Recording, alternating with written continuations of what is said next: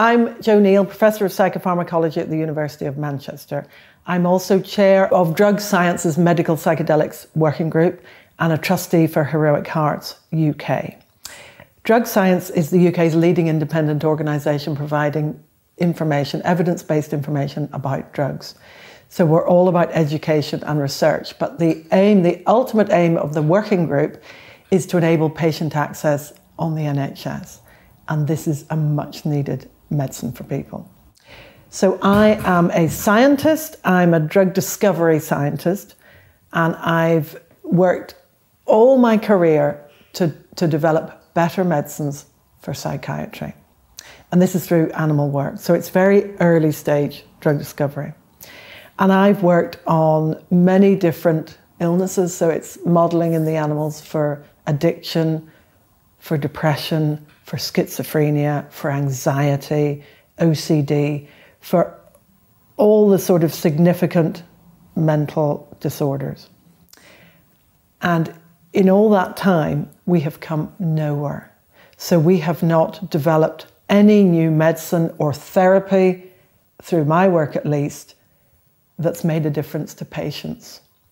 And in fact, the original medicines for psychiatry, so the original antidepressant and the original antipsychotic, the original mood stabilizers, they were discovered by serendipity, which is kind of typical of kind of drug discovery research.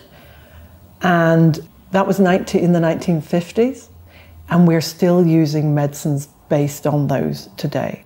So compared to cardiovascular medicine or cancer biology, really psychiatry has not come very far. And there is an enormous need for better treatments for mental health. We're in a mental health crisis. The COVID-19 pandemic has exacerbated that, and current treatments do not work well for people, particularly with severe mental health disorders, like severe depression, like post-traumatic stress disorder, addictions, anorexia. These disorders are very hard to treat. And with the traditional antidepressants, for example, what we call the SSRIs, the selective serotonin reuptake inhibitors, a third of people do not respond at all.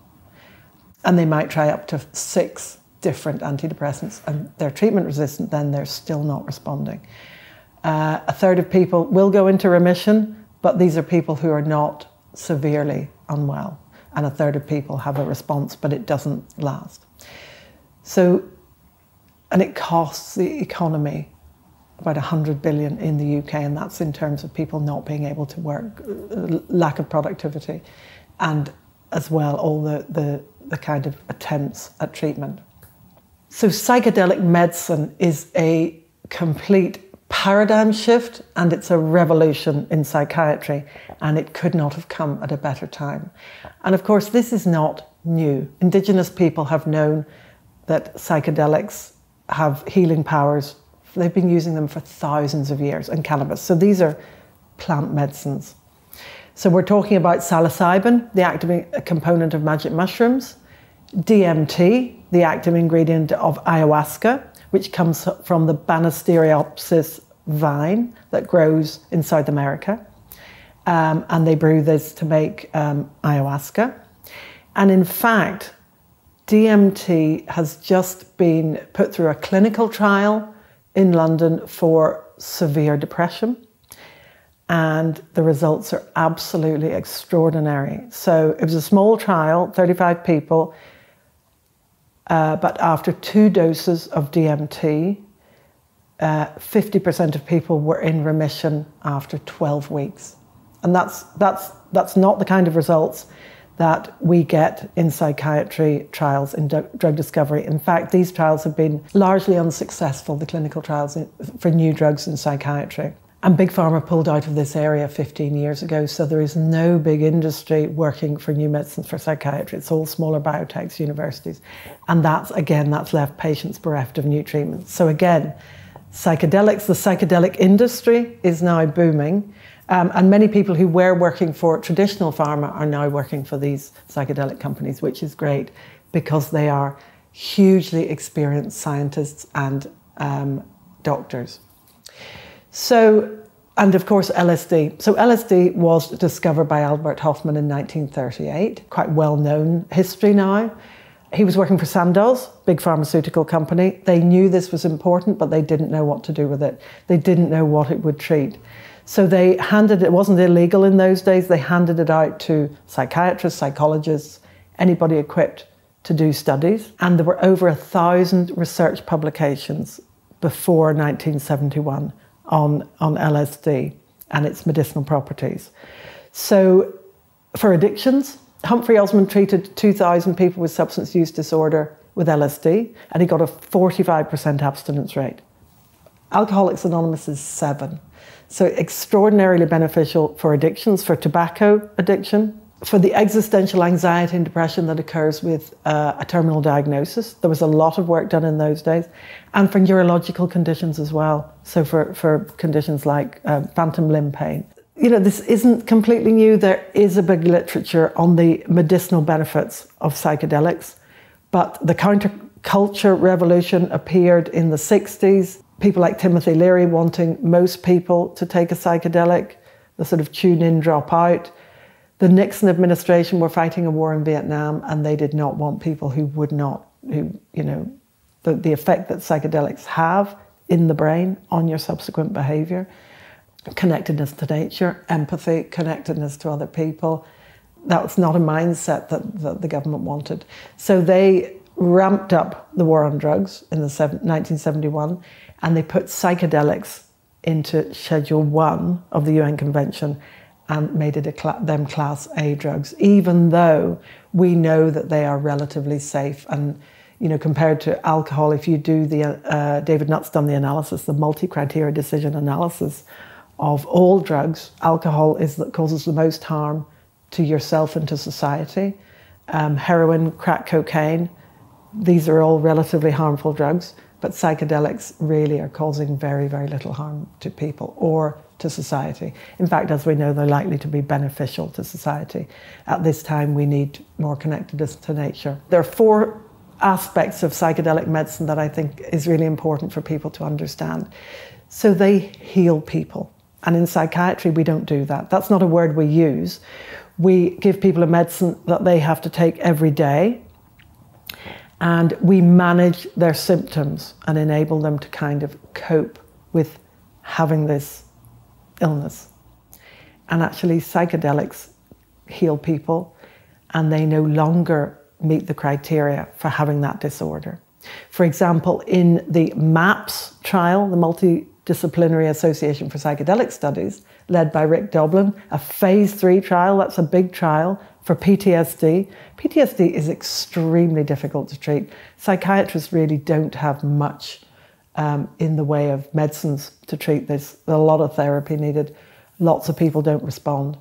67% of people after 3 doses of ecstasy, of MDMA, which is also a psychedelic, no longer met the criteria for having PTSD. You know, as with the DMT results, these results are absolutely extraordinary.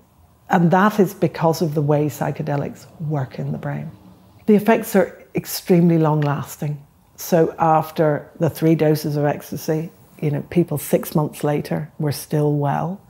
I spoke to a combat veteran who took 2 doses of Psilocybin in Amsterdam in a hotel room, not the way we would suggest you do this. I spoke to him in January 2019. In August, he had his experience in January 2019. I spoke to him in August 2019, and he was still well. And he's now in medical school, and I speak to him quite regularly, and he hasn't used psilocybin again. So that experience, that encounter with a strong pharmacological agent, we know that they interact with the serotonin 2A receptor. We know that they increase the release of glutamate in the brain. The mechanism is complicated. The pharmacology is extremely complicated, but very, very exciting. And what happens is that the brain is reset. So we know that they switch off the default mode network because of the brain is divided into a series of networks. And this is kind of the top-down control of the brain. So that is turned off while the psychedelic is on board in the system. And this enables bits of the brain to communicate with each other networks that are kind of prevented from talking to each other. And it produces ego dissolution, and people come out of that with a completely different perspective on their own behaviour, on their own mental state. And the reason that they became unwell, it's usually some kind of trauma, they're able to see that and actually able to forgive perpetrators. And it is the most extraordinary healing experience for people. So that's one thing. The effects are very long lasting because of that release of glutamate.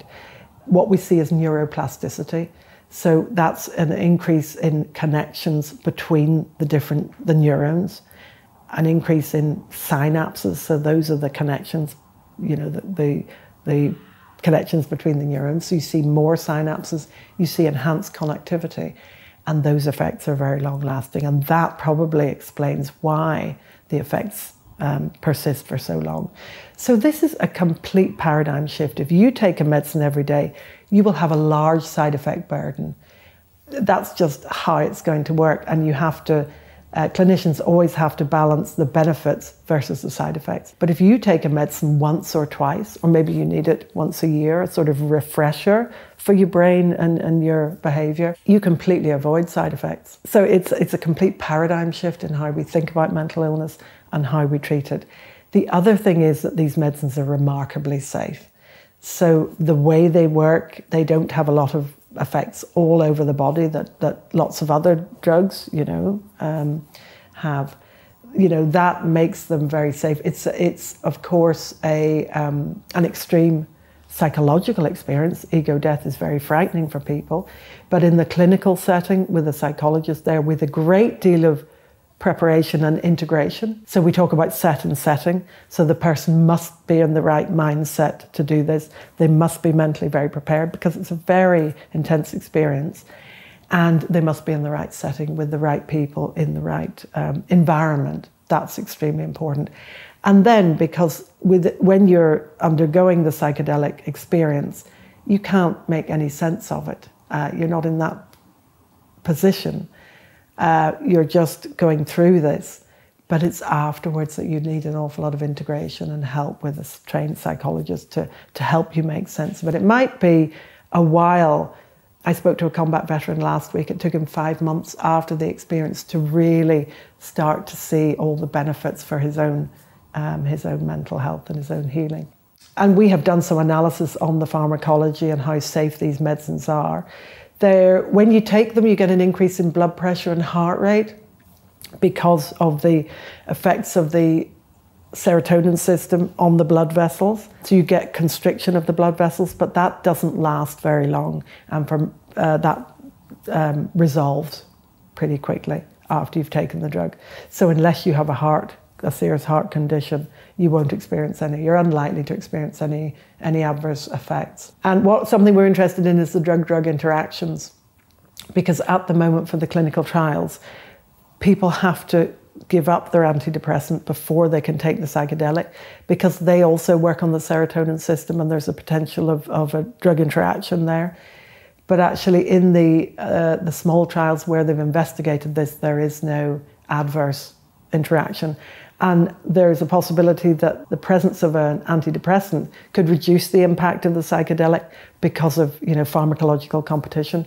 But in fact, that doesn't seem to happen either. That's something we need to do more work on. But of course, there are probably 130 at least clinical trials registered for psychedelics for a range of disorders. Psychedelics also have a powerful anti-inflammatory effect, and Charles Nichols is the expert on this. That is a complicated mechanism, but it seems to be an inhibition of TNF-alpha, one of the main cytokines. It's a pro-inflammatory cytokine. So that gives you the potential for treating inflammatory disorders, so inflammatory bowel disorder, asthma, disorders characterized by an increase in inflammation. And those are very difficult disorders to treat as well. So as well as psychiatric conditions, psychedelics have the potential to treat peripheral disorders, like I said, inflammatory diseases, but also neurological conditions. There were a lot of studies done on LSD and pain, seems to be remarkably effective at reducing pain, and in some studies more effective than opiates. Cluster headache is a condition they call suicide headaches, and these are excruciating pain that come and go throughout your life, and they can last for days or hours, and psychedelics seem to have a beneficial effect on these, and at the moment there's nothing to treat that. So the message really is that psychedelic medicine can heal people. There are relatively few side effects. The side effect burden is minimal because you don't take them very often. They're relatively safe. I mean, no drug is completely safe without risks. It's an intense psychological experience for sure, so people need to be ready for that. And of course, it's all about dose. So, nobody should be taking too much of anything. As a pharmacologist, that's a really important message for people. You shouldn't take too much or too often. But the law is making it very difficult for people like me who want to research it in the lab, people who want to do clinical trials, because it's in Schedule 1 of the UN Convention. So the definition of a Schedule 1 drug is no therapeutic indication. UK university academics and NHS scientists, clinicians have an exemption from the UK government to work with all Schedule 2 drugs or drugs in lower schedule. So, and these are potentially far more harmful. So drugs like heroin, cocaine, amphetamine, phencyclidine, ketamine, these are all in Schedule 2. So I can use these, do science with these drugs without needing any special permission from the UK government. But as soon as I want to work on some cannabis products or a psychedelic, I need to apply to our UK government for a controlled drugs license. And that's bureaucratic, it's time consuming, it costs a great deal of money. There are great time delays because the Home Office are understaffed, and that is stopping people doing research. So I was doing an animal study with psilocybin, and it took me a year to get my controlled drugs license. One of the concerns about psychedelic assisted psychotherapy is that the price is quite high. It costs a lot because of the working hours for psychotherapists and all this stuff.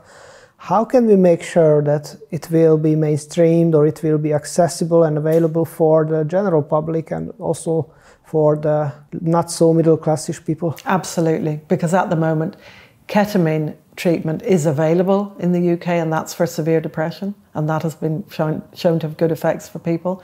£8,000, you can only go to a private clinic. So the government must fund the NHS, and they must support the NHS to deliver this therapy.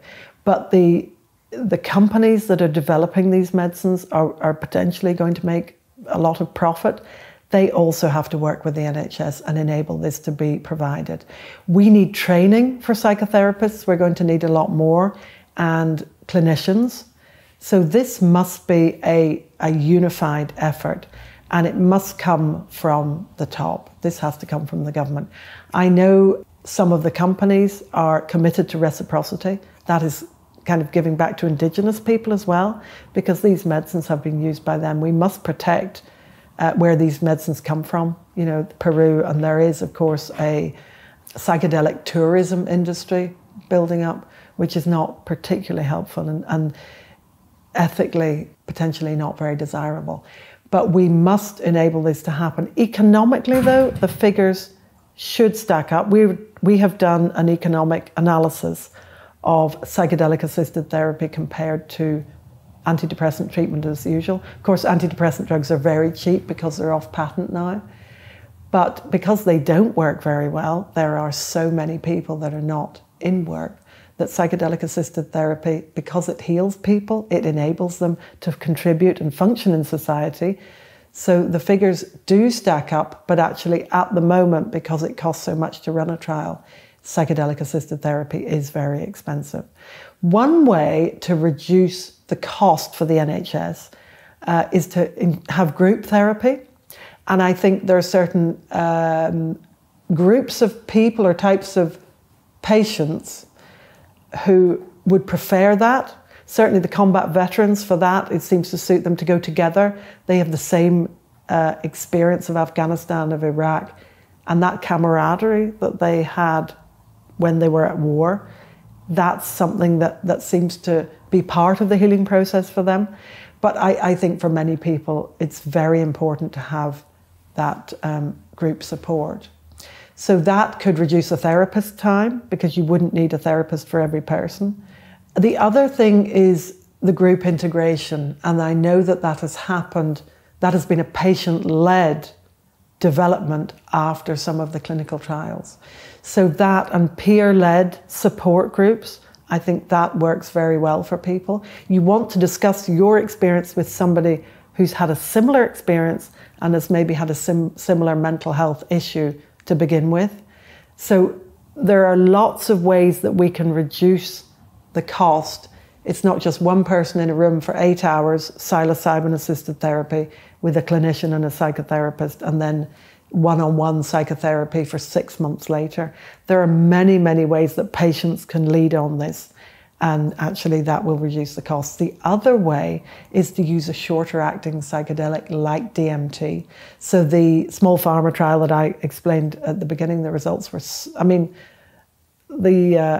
the chief medical officer running the trial did not expect the results to be as good, and I didn't. The results are absolutely extraordinary. Of course, we need bigger trials to confirm the results.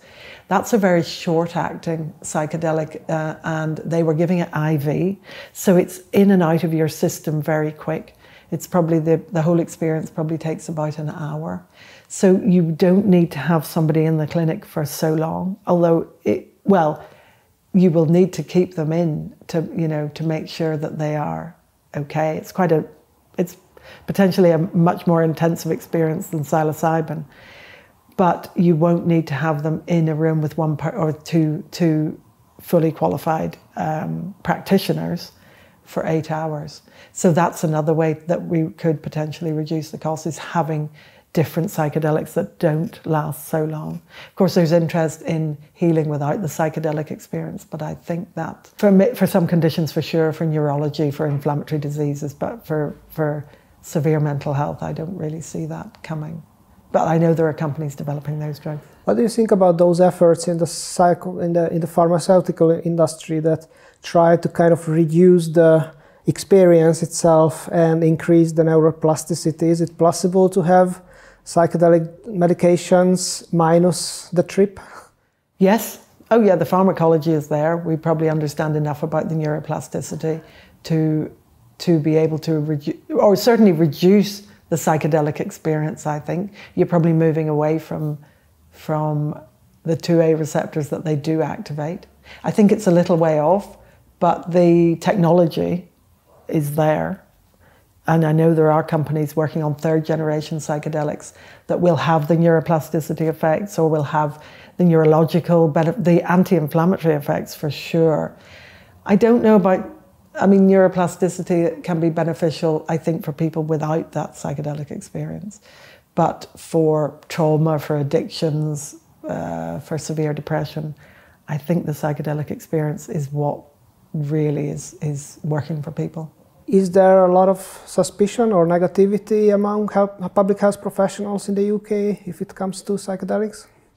I think that's lessening. So psychedelics are massively stigmatized by the press, and they have been up until probably the last 5 years.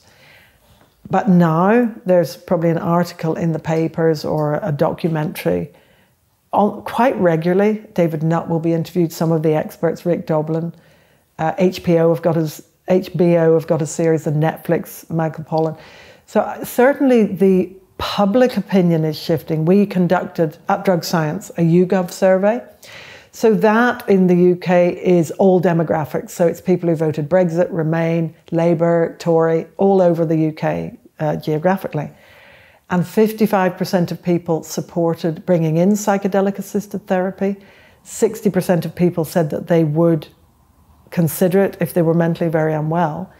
68% of people wanted to see this coming in for people with a terminal diagnosis.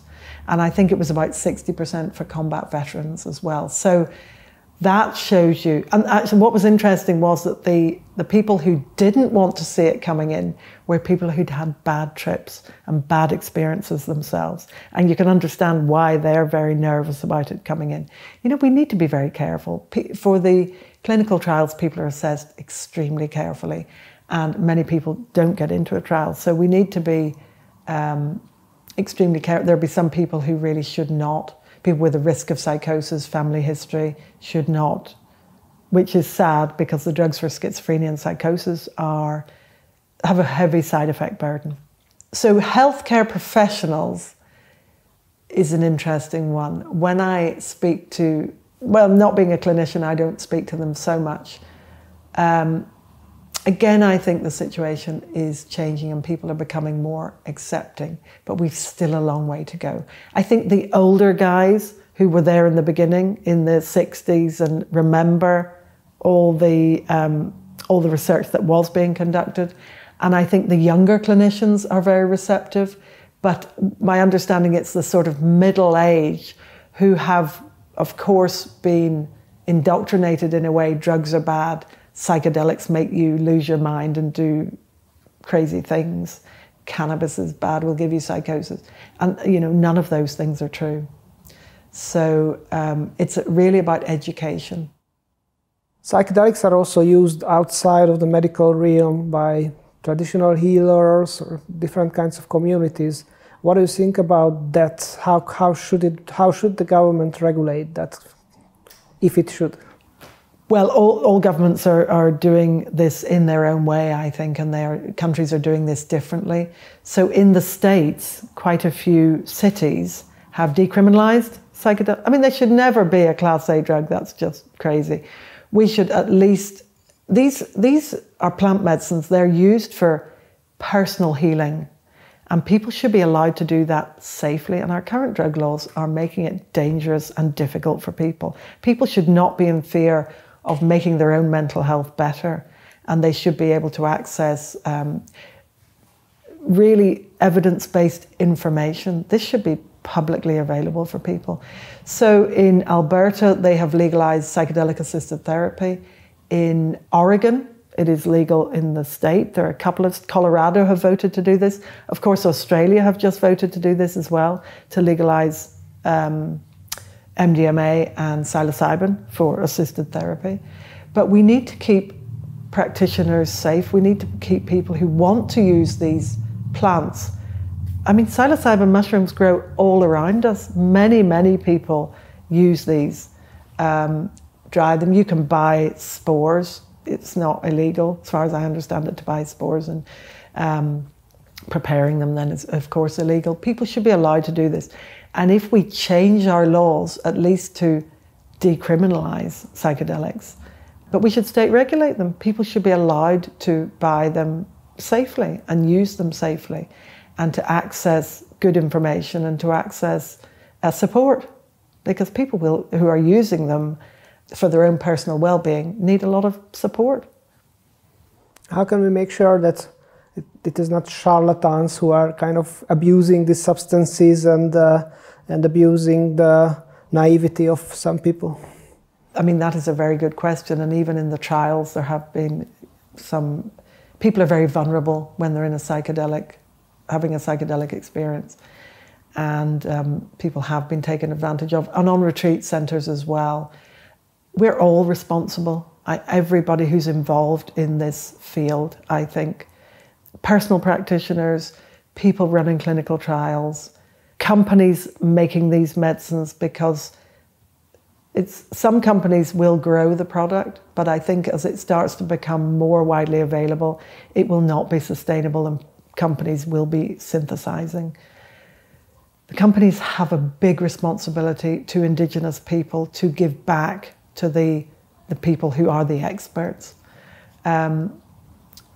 I don't know how we keep everybody safe. I don't know how you have a register, I think, of people who are qualified to practice in this area. We need more training. We'll have to have more experienced practitioners. My understanding is that the Scottish government You know, the Scottish government do have some independence and they do have some autonomy over their own constitution from Westminster, which is a very good thing. My understanding is that they have control of their own health system, and this is a health issue. So there will be ways that the Scottish government can approve. I don't know whether they can approve this as a medicine without going to, I don't think they can without going to Westminster. Certainly the police can deprioritise for sure and can decriminalise, you know, without going through Westminster. The police commissioner is my understanding. But I think with the Scottish government having control of their own health system, they can probably enable this to happen sooner in Scotland. I mean, that is my hope, but I don't understand Scottish law well enough. The MSPs, though, can lobby Westminster, and they need to be very proactive in getting the laws changed. Because minimum, we need to reschedule, we need to decriminalise, and we need to bring in psychedelic-assisted therapy. People in the UK are dying. We have the highest rate of drug-related deaths in Europe. It's particularly high in Scotland. People need a medicine for addiction, and severe. People are killing themselves. Combat veterans kill themselves. Far more combat veterans kill themselves after combat than ever died in the wars. We need medicine that will help these people, and we know from the trials and from the work that went on before 1971 and from Indigenous people, we know a lot about these medicines. It's not like bringing a new drug onto the market. That's what's so exciting for me. We have so much information, medically, scientifically, personal use from people. We have a lot of people who use these drugs for their own spirituality, for their own well-being. So it should be so much easier to bring this into practice than a new chemical entity, which, as I told you about at the beginning, I've spent all my life trying to get them into patients and we've never succeeded. And I've worked on a drug that started in Glaxo, and I worked on it for probably 10 years. So this drug is probably 30 years old now, and it's nowhere near coming onto the market. It's far too slow. People are dying. So I would like to think that Scotland, because they do have some control of their own constitution and their own laws, they should be leading the way on this and telling Westminster how to do this. And I think they badly need to do this.